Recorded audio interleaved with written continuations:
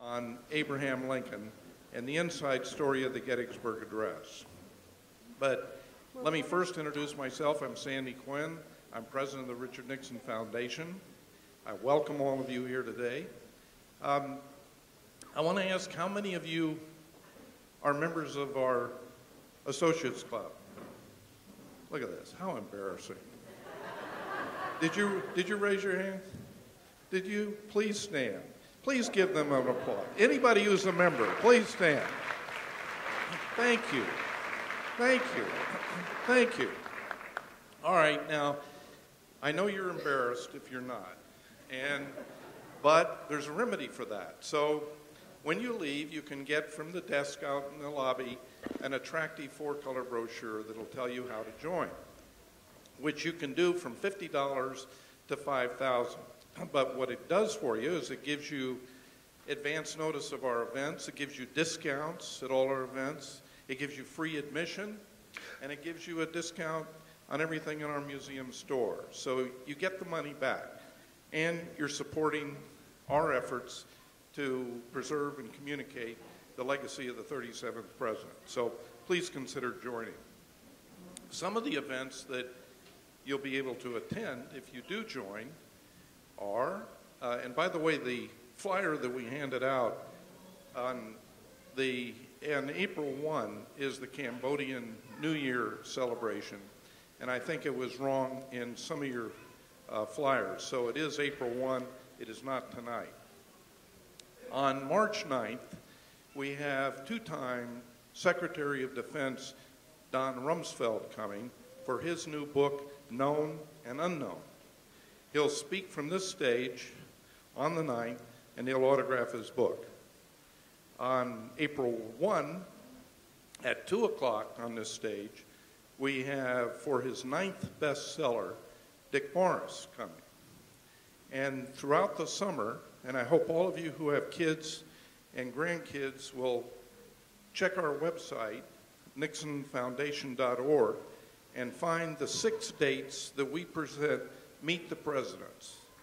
And we gather in this room, it's free, at 10:30 on 6 different days, mainly Tuesdays, and it's summertime, starts June 28th with George Washington, and each of the presidents, Washington, even President Nixon, through his brother Ed, Lincoln, Jefferson, Roosevelt, even Pat Nixon, present their life and legacy. And the kids all gather and sit on the floor.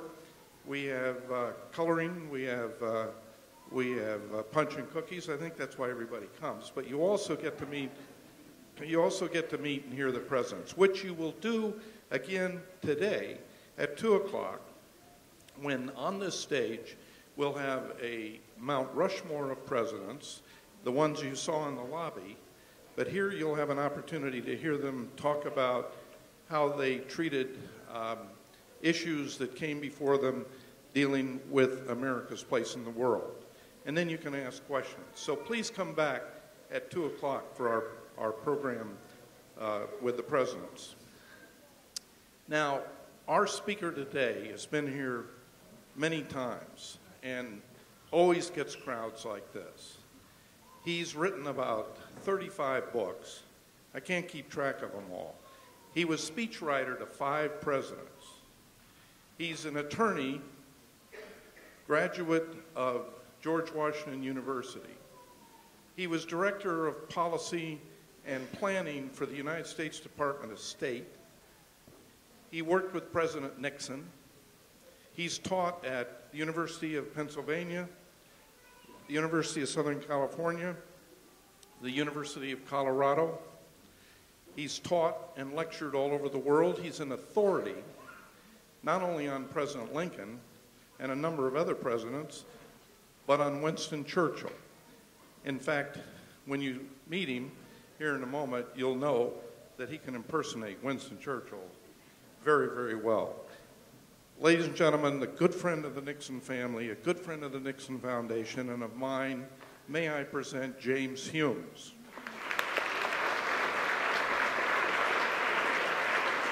Thank you, Sandy.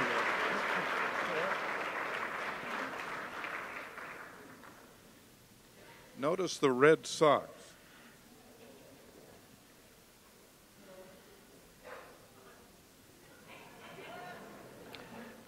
Gettysburg stinks.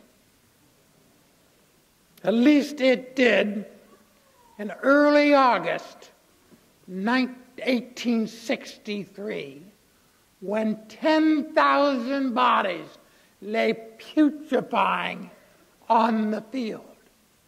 Now sure, some 100 or so volunteers from the town went out and attempted the grisly task of cleaning, sorting, tagging, and carting the bodies to the depot to be shipped to Massachusetts, Michigan, and other states.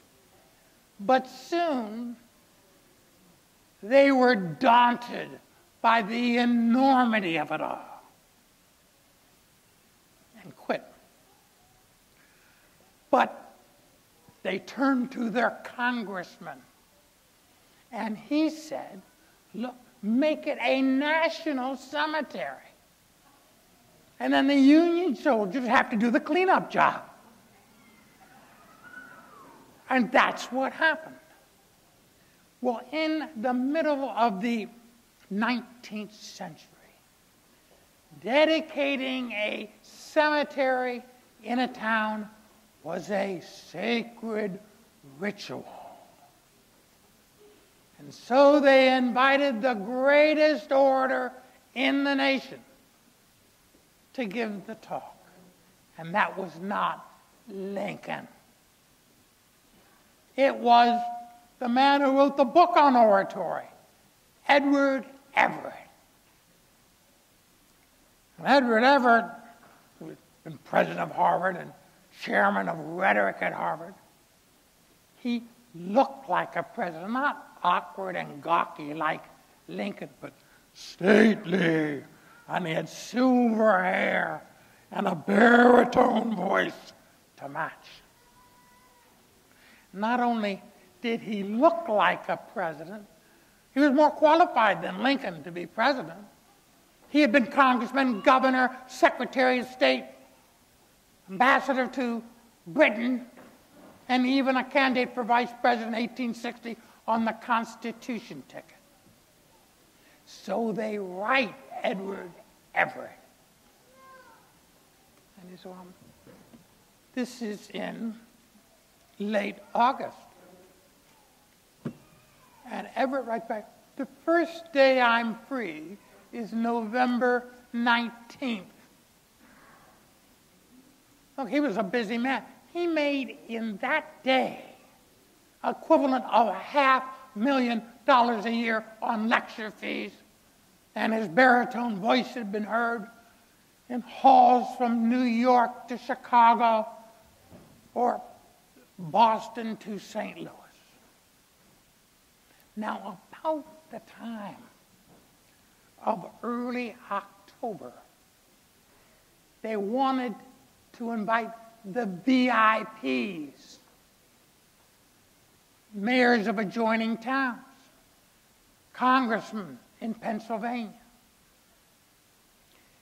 And someone said, well, should we invite the president? And they said, no, he'll just come and give some funny jokes. We can't have that. And they say, well, one said, I know that Lincoln never ventures out of Washington, D.C. So we'll invite him with the intended publicity, and he won't come. But to their chagrin, he accepted. Now, they went to Andrew Curtin, governor of Pennsylvania, and a political friend of Lincoln. Incidentally, he was in the law firm of Humes and Curtin. My great-great-grandfather was his partner. And that's how I know this story. Curtin goes down to Beat to see Lincoln at the executive mansion, now, of course, called the White House. And he said, well, look, Abe, I know it's absurd, but for those people back there, They think you'd tell jokes or something. And Lincoln nodded, and he said, now, I'm telling you, it's a solemn occasion. I'll keep it short and solemn. Now, Lincoln had always planned to give a speech on the Declaration of Independence. On Gettysburg, which was July 4th, remember, the celebration for victory extended to the 5th, the next day. And a lantern procession came to the White House begging Lincoln to speak. And Lincoln stands on the balcony and says, well, what is it, 80-odd years that our fathers wrote those words, all men are created equal. That's a worthy subject, but I can't do justice to it today. Well, Lincoln knew that he couldn't deliver the folksy kind of speeches which had won him legal fame in Illinois, because he would represent farmers who had their cows mowed down by trains, and he'd tell in his folksy way, and he'd win big settlements. So the railroad said, wait a second, we can't have this. And they hired him at $50,000 a year to be their lawyer, which was pretty big money in 1850. So he needed some stately words. You know, the kind of word that, like a golden sovereign, he said, that when you throw in the collection plate, it rings. So where do you find those stately language? The majestic language in the King James Version of the Bible. Because there may be stately words, but everyone knows them, because they read the scripture every day and hear it on Sunday. So that is why Lincoln began, we used the phrase, 77 years ago. Because in Leviticus it says 70 years and 10, and everyone knows that. It's the human span of life. And Lincoln wanted to show that democracy is a very fragile flower, and we have now gone beyond the human span.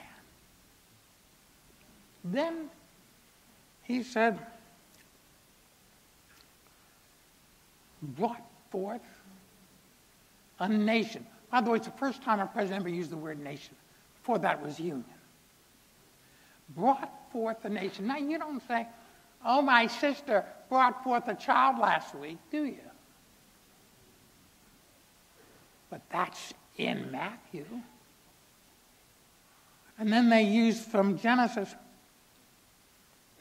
conceived in liberty.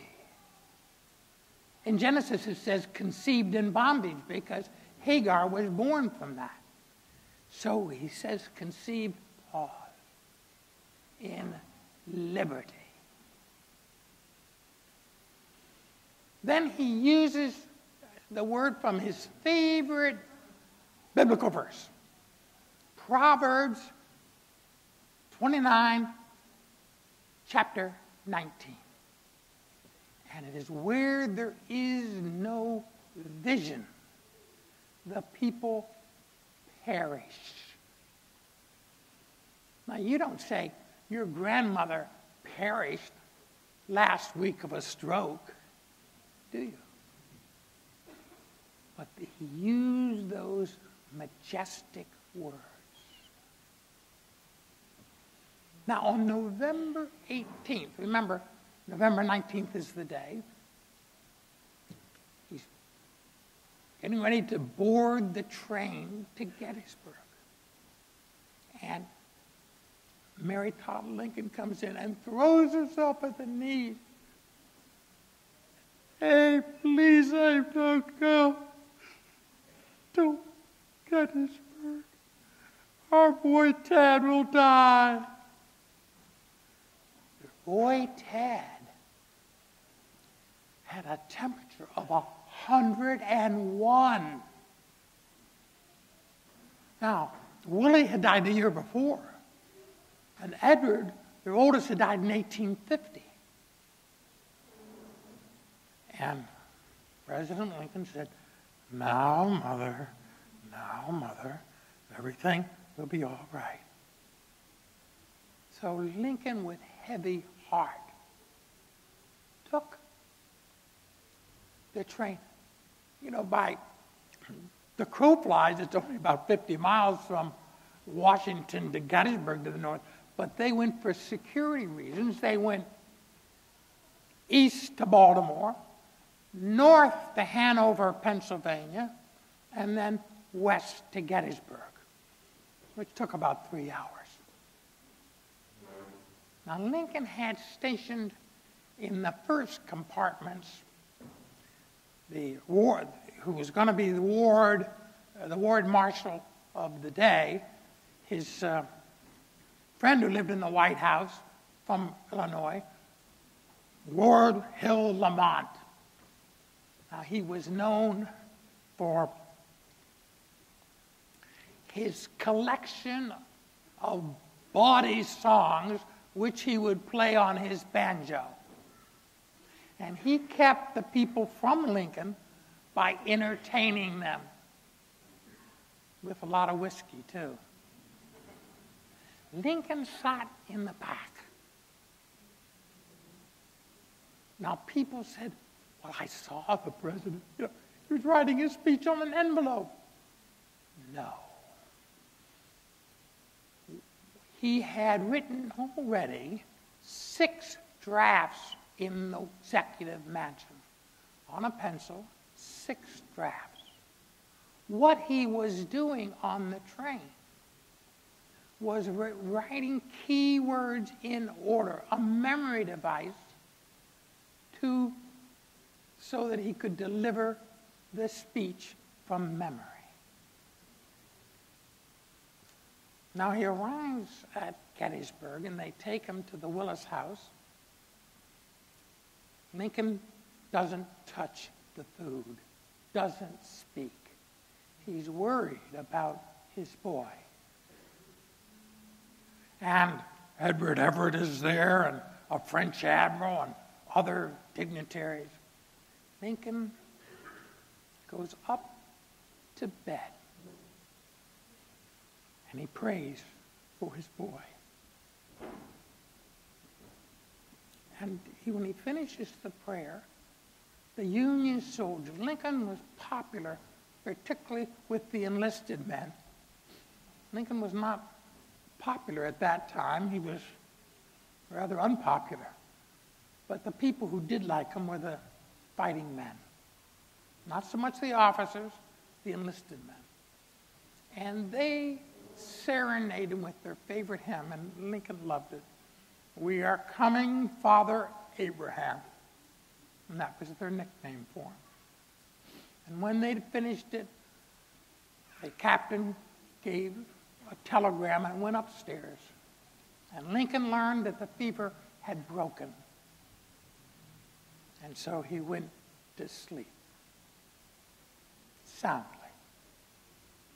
The next day, Edward Everett and Lincoln ride out to the review stand. Everett began his speech, looking up at the blue sky. Beneath these cerulean skies. And then in a theatrical masterpiece, replete with gestures and flourishes, he begins with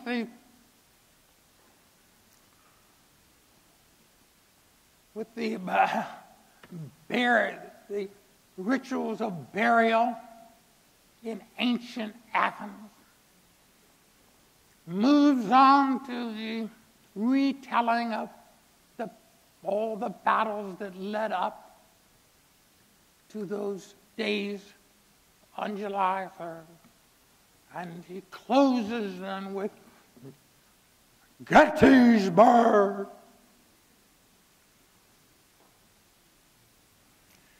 It was wrought like marble, like a classical statue, and just as cold. But the audience that came, about 10,000 from everywhere, they had gotten their money's worth. He was the top performer in the Union at that time. And then Ward Hill Lamone said, "The President of the United States of America." Now Lincoln, he took off his stovepipe hat. That was his briefcase. He had all his papers and addresses, including his speech. And he has steel glasses. He really doesn't use them. He never looks down at the text. And Lincoln is more nervous than he expected. He certainly delivered his speech in more without deliberation, which he had wanted to do because he was nervous. He would ad-lib in one place under God, and his voice would break with emotion towards the very end. 7 years ago, our fathers brought forth upon this continent a new nation conceived in liberty and dedicated to the proposition that all men are created equal. Now we are engaged in a great civil war, testing whether that nation or any nation so conceived, so dedicated, can long endure. We are met on a great battlefield of that war. We have come to dedicate a portion of that field as a final resting place for those who gave their lives that this nation might live. It is altogether fitting and proper that we should do this. But the brave men, living and dead, who fought here have consecrated it far beyond our poor power to add or detract. It is rather for us, the living, to be dedicated to the unfinished work which those who fought here have thus far so nobly advanced. It is rather for us to be dedicated to the great task remaining before us, that from these honored dead we take increased devotion to the cause for which they gave their last measure of devotion, that we here highly resolve that these dead shall not have died in vain, and that this nation, under God, will have a new birth of freedom, and the government of the people, by the people, and for the people, shall not perish from the earth. There was no applause. It was so short, 2 minutes, that the people felt they were listening to a prayer, not a public speech. Lincoln sort of thought he had failed. But in a sense, the brevity of the speech enhanced its beauty and enabled countless millions all over the world to memorize it. The most memorized speech in history. In China, they memorized it in English. So did they in France and Germany. But it would take the surrender at Appomattox, the freeing of 1 million slaves in households, and an assassin's shot in a theater to make the words that Lincoln uttered eternal.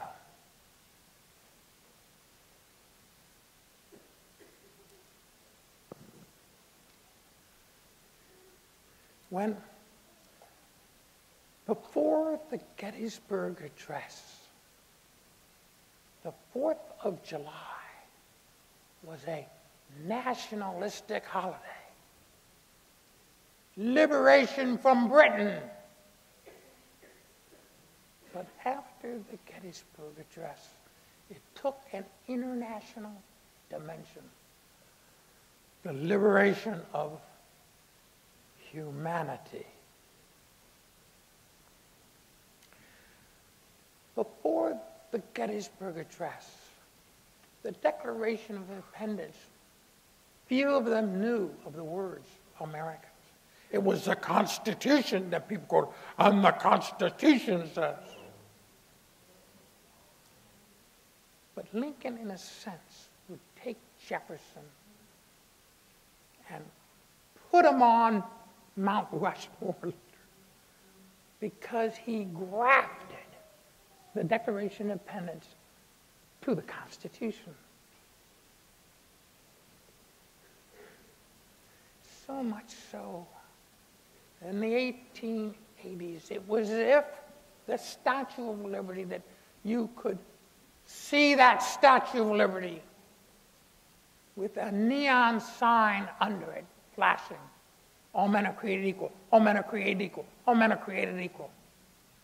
And millions seeking freedom and opportunity came from Europe or Asia to realize that freedom.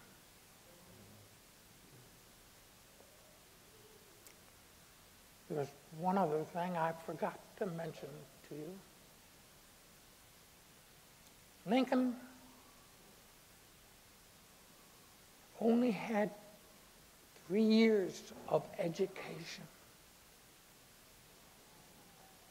His father would often beat him for trying to read. His stepmother bought a lot of books and encouraged him. And the book that he read the most was a book he had to borrow, The Life of General Washington. And he bought it from a fellow congregant in the Methodist Church. And he would read that book every night by candlelight in his loft. And one morning in 1823, in April, he woke up devastated because that book had been totally destroyed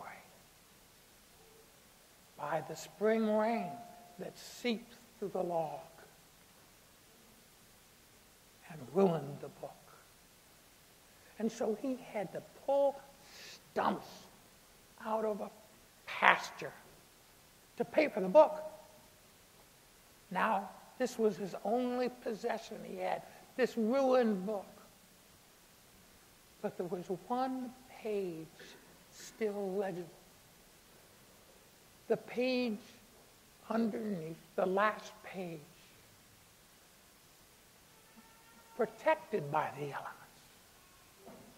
And it was a woodcut showing General Washington on his knees before a memorial marked Valley Forge. And under the woodcut were 8 words, that these dead shall not have died in vain.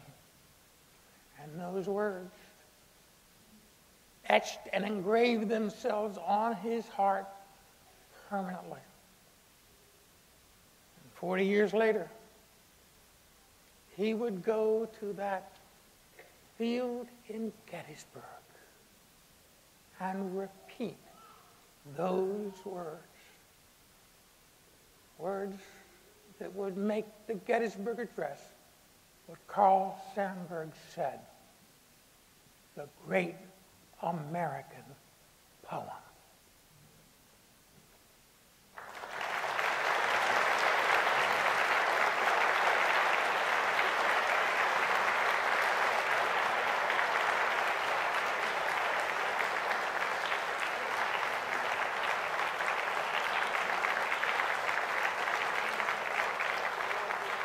Sir?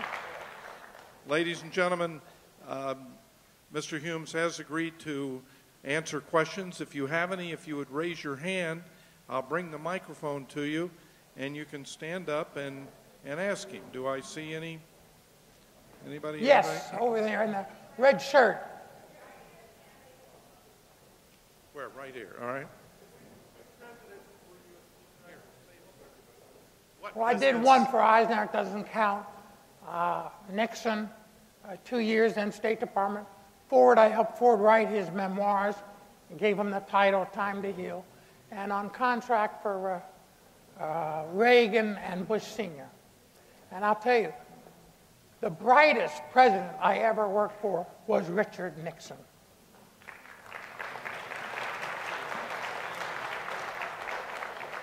We used to have a saying that Reagan would edit you for style, Nixon for substance, and Bush and Bush Sr. and Ford never touched a word. I have heard, and I wondered if you could validate that the previous speaker, Everett, wrote Lincoln a couple of days afterwards and commented that it was one of the greatest speeches he ever heard, and could he have a handwritten copy of it, and that copy still lives today that Lincoln gave to Everett. Is that fundamentally true? You mean, which speech does he consider the greatest speech?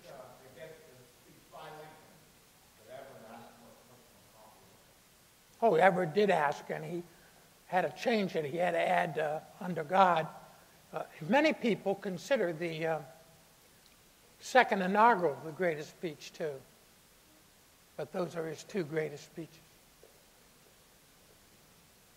Some other questions. Do the children have a question? Here, right here. Do you know which draft Lincoln actually used for his speech? He used the sixth draft. The final draft.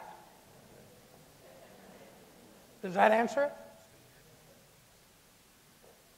What does fever broke mean? What? What does a fever broke mean?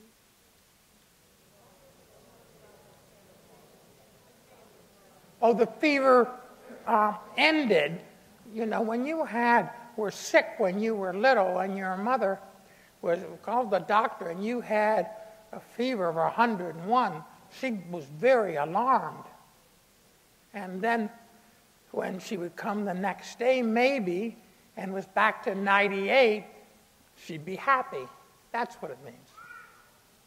Is it true that there was 195 words in the Gettysburg Address, and that 165 of them were one syllable? Would you care to comment on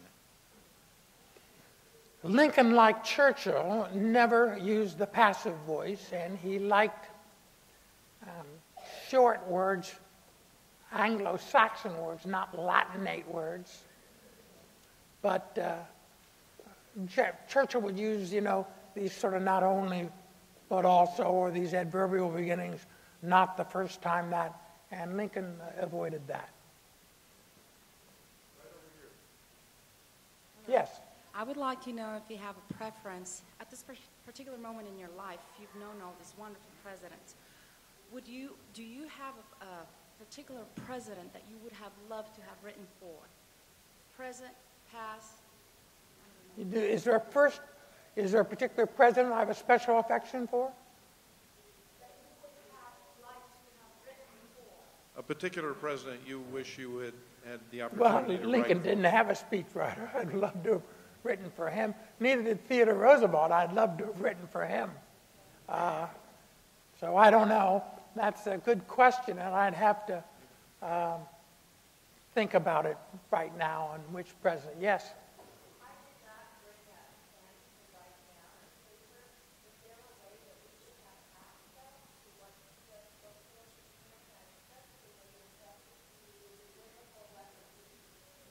Well, if you recall, the book, which we unfortunately don't have today, it's called Wit and Wisdom of Lincoln by Becken. Becken Publishing, and it's a leather-bound book. And if you order it and can't get it, the library will give you my name, and I'll get it for you and autograph it for you.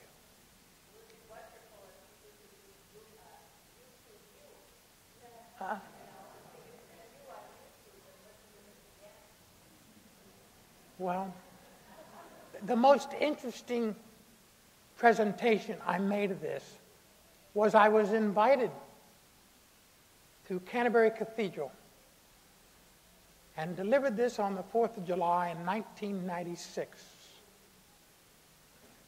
And I've delivered it as a sermon, too, because the way he used the Bible for inspiration and for its majestic language. If a young person wanted to become a presidential speech writer, what would you advise them to do? Major in English, not journalism.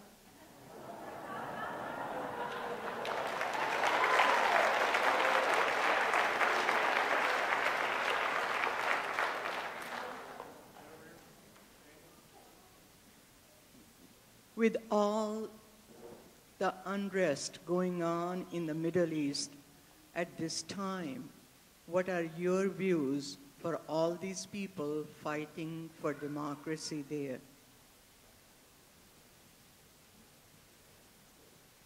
Well, I think that the words of Lincoln and the Gettysburg Address still beckons. And that's why America has to remember that role. There's still, in a sense, you can see beneath the Statue of Liberty that neon sign. It doesn't take too much imagination to see that sign blinking off and on. All men are created equal. And that message still resonates throughout the world.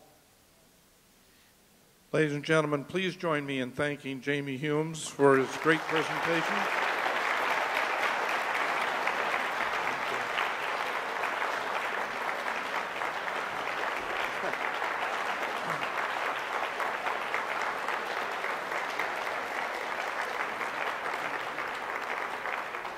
Ladies and gentlemen, we know that our speakers come not for the lavish honorariums we pay them, or the international attention they get for being here, but for our one-of-a-kind, limited edition, custom-made gifts. This one, What Would Nixon Do?, is coincidentally available in our gift shop, but which you could purchase right now, along with your membership. So we're presenting it to Jamie in hopes that he'll come back. Also, he has a number of books that we have in our gift shop, so we're going to persuade him to go to the museum store right now, where you can select one of several of his books. Also, the book that was just republished, The Wit and Wisdom of Abraham Lincoln. If you watch our website, we'll have it available on there very, very soon, as it's delivered.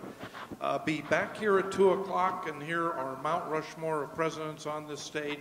Thank you for coming. Please meet Jamie in a few minutes in the museum store.